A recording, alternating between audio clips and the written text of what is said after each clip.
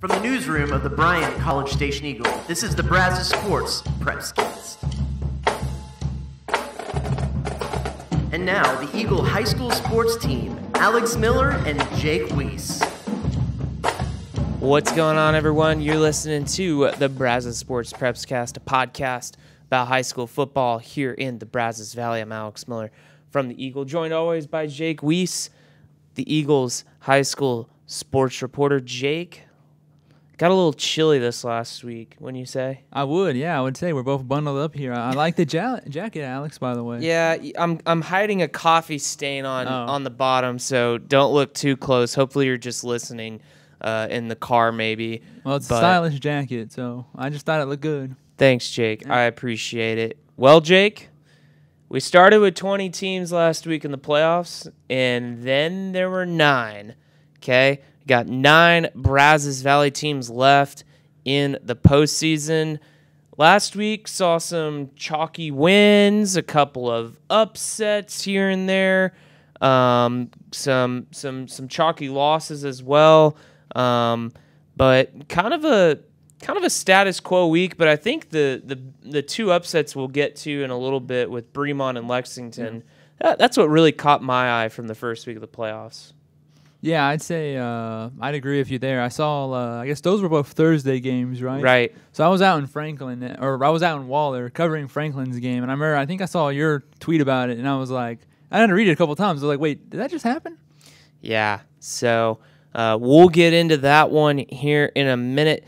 But hey, Jake, first, let's start with the College Station schools. They got it going en route to a couple wins.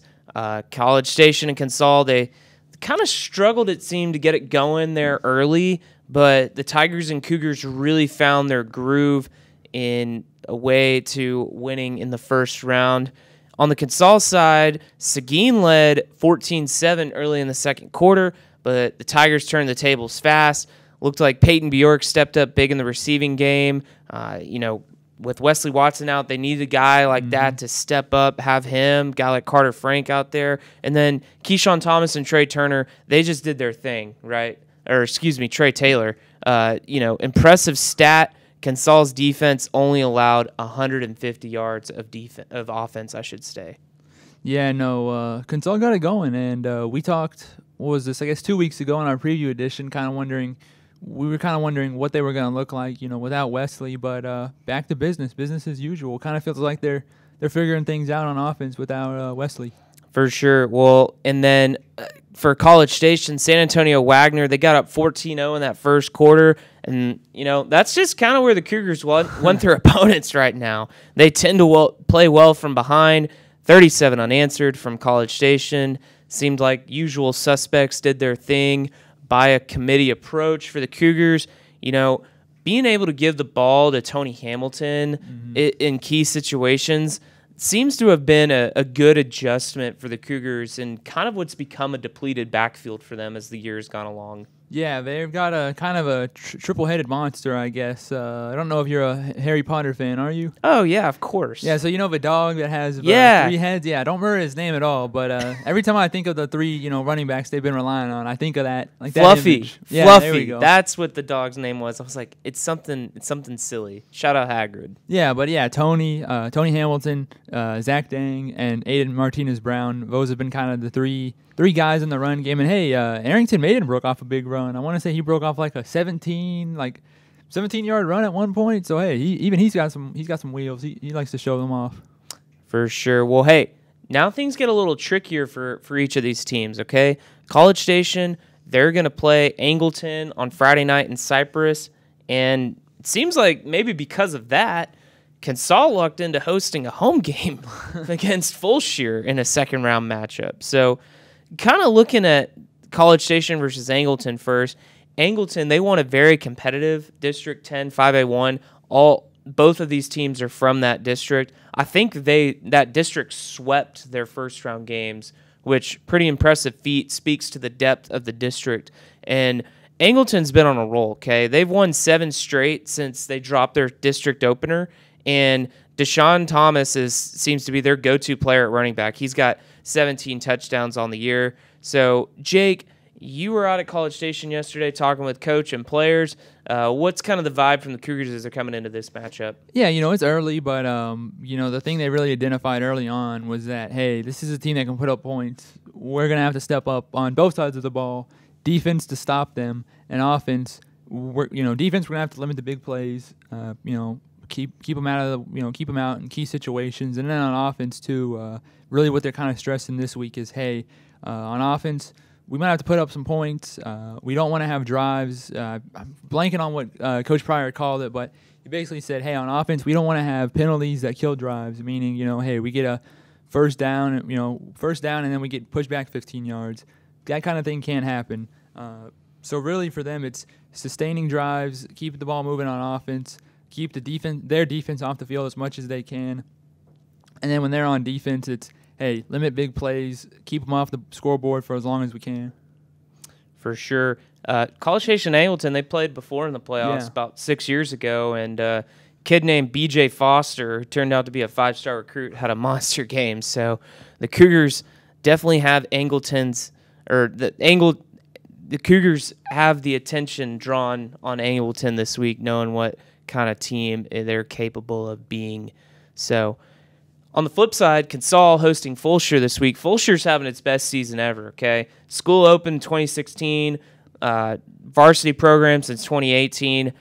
They made the playoffs for the first time ever last season and lost in the first round. So lot of firsts for this school. They have won the most games in school history this season. They got 10. That's double of what they've done. They had 5 the last 2 seasons and won their first playoff game in school history last week. But this is a team Consol's familiar with, though. They were in the same district as Fulshire the last 2 years, and the Tigers really had their number. Shut them out big 2 years ago. Went on the road last year. Kind of won a scrappy game down there in Rosenberg, and that was kind of when Consol, the injuries started to pile up for them last year, and they really started having to become really creative on offense last year, found ways to score points and get good things on that side of the ball.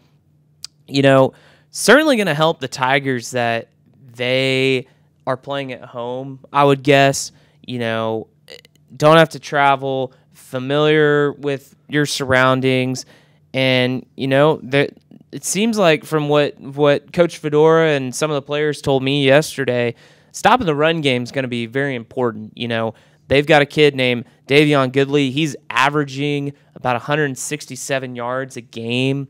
He had over 100 yards in every single game this season until last week when he really just played in the first half. He only had like 67. So, slowing him down is going to be critical for the Tigers. I talked with Brock Sladen, Consol's linebacker. He's actually buddies with Fulshire's quarterback named Parker Williams, and went to summer camp together out at T-Bar M for a couple years apparently. So little friendly battle out there on Friday night. So these are 2 games, Jake. I think I'd probably pick the College Station schools to win, but these are not games that they can overlook either. Yeah. No, I completely agree. I think right now, too, supposed to be predictions pretty close. I want to say 3 points. College Station's maybe favored, depending on where you're looking at, by like 3 points, and then Consol maybe favored by a touchdown. It sounds about right. So it's going to be close, and then, both schools, you talk to Consol, I talk to players at College Station. No one's taking it lightly. They're saying, hey, because something I didn't really think about, but, this is the last week before Thanksgiving break, so that was something Coach Pryor talked about that really was like, for me, I was like, oh, didn't even think about that, but he was talking about how, hey, you really got to lock in this week because all your buddies that aren't on the football team, they're getting a week to goof off. Friday, you got to take a bus trip, and, you got to go play a football game. You don't have time. You can't think about, hey, what am I doing for Thanksgiving week to goof off? You got to lock in for the game. So I think both schools are going to be, not taking this week lightly. For sure. Well, moving along, something I want to touch on, just a couple of area upsets last week. We kind of mentioned it at the beginning, but we said last week, I think, Bremond and Lexington could be sleeper teams from the Brazos Valley. And then, lo and behold, the Tigers and the Eagles they're on to basketball season this week, and after being bounced in the first round. So, when we talked about Bremond last week, we knew it was going to be a difficult matchup for them against Falls City, a team that's, young but really starting to find its way, really came along in district play. Braylon Wortham had another big game. He got the Tigers ahead in the fourth quarter, but then, hey, Falls City turned right back around, busted an 87-yard touchdown to get that comeback win. Kind of a disappointing end to a pretty decent season for a young Tigers team. Coming off a year, they went to the third round last year and definitely probably felt like they had a better team this year. And so, probably a pretty disappointing end for the Bremond Tigers this year. Yeah, and then, over in Lexington, they won their district, but they fell to Wallace Brazos, 35-28. Disappointing finish for them, especially since they were undefeated. They were 10-0 coming into that right. one. But, they've got a bright future. They're another young team. Kind of, we were just talking about Bremond being young. I think Lexington might be even a little younger with quarterback, Case Evans, Joseph Kerr, just really young team. But, yeah, both of these games, pretty disappointing ends to the seasons for both those schools. And it's disappointing, too, because, up to that point, been pretty strong regular season for both of them. So disappointing, but the good news is most of those guys are pretty young. So hopefully next year they can go back and make some noise. Yeah, I have a feeling that this next August when we're doing our preseason podcast, I have a feeling, Jake, we might be mentioning Bremond and Lexington. So two teams to watch out for heading into next season. All right, Jake, 3 games to watch this week. Brazos Christian, they're playing Hallettsville Sacred Heart Friday at 7 o'clock in Elgin. Brazos Christian, they're the only other local team still in the playoffs. They beat Waco Riker 27-2 last week. Yeah, and credit to Corey Washington, first-year head coach, picks up his first playoff win, and they got to do it at home. So right. I'm sure they were pretty pumped up about that. Yeah, I'm sure they were. Our Brazos Valley Player of the Week poll ends after the regular season, but if we had done it this week, I think Jackson Caffey would have been a prime candidate. Ran for 170 yards, 2 touchdowns on 12 carries, also threw a touchdown pass to Chance Locker. Yeah, and then over on Hallettsville Sacred Heart side, a guy Brazos Christian's gonna have to watch out for this week is Brady Haas. Haas, yeah. Is it okay? Whoops. He's their leading rusher and tackler. And from the looks of it, they've kind of have a little trouble turning the ball over. Brazos Christian may want to, try and take advantage of that. We've talked about them before and kind of forcing turnovers a little bit, with some of those guys that have been in the Player of the Week poll. But, yeah, they've got 10 interceptions on the year, 4 fumbles this season. So kind of turn it over a little bit. Eagles are going to want to capitalize off that. Turnovers helps, and turnovers help. We know they helped Brazos Christian last week. Right. Jake Shattuck. Yeah. Yeah. He had an interception. Brody Garner and Isaiah Perkins each recovered a fumble. So they're gonna be on the road. Well, neutral site game. But, right. Have to leave the comfy confines of home and hit the road this week. But hey, defense came to play last week. So who knows what's gonna happen this week? For sure. All right, Brenham, they're playing Belton Friday night at 7:30 here at Merrill Green Stadium in Bryan.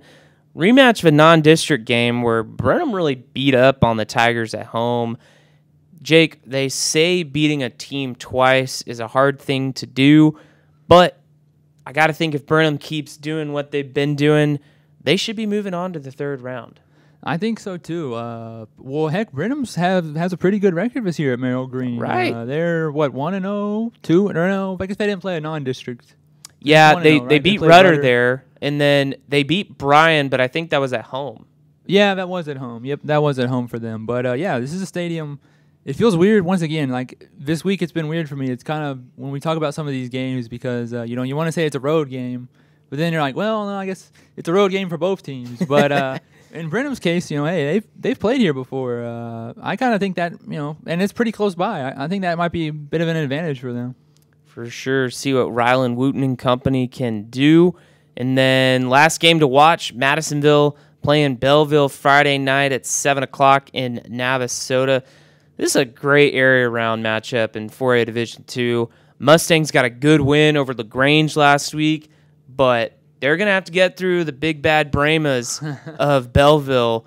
They don't have to play in the pasture of pain, Jake, but Belleville is unbeaten, and they have just clobbered teams with their run game this year. West Orange Stark pushed Belleville last week, though, only lost by a touchdown. Got a score late, kind of made it a little closer than maybe what the scoreboard indicated it looked like.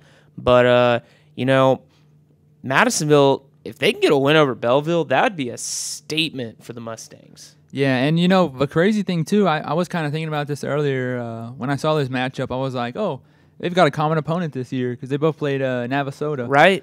Madisonville lost to Navasota earlier in the year, 27-21 in overtime. But I want to say the next week, Belleville beat up on Navasota pretty good. Navasota, but that was so long ago. I mean, those were 2 non-district games. So I'm interested to see what it looks like this week. It might be kind of a clash of styles, if you will. Belleville runs a slot T or a slot T variant on offense, and the Mustangs, they just threw 6 touchdown passes last week against LaGrange. Shout out to Ty Williams. He had all 6, right? Right. Yeah. Only a sophomore too, right? Yeah. So he's another one of those young guys, or one of those young quarterbacks we talked about before. So yeah, clash of styles this week, but I'm interested. I'm just interested in this matchup. Yeah, this Madisonville team, they're looking to make history, and they'll have a good opponent on Friday.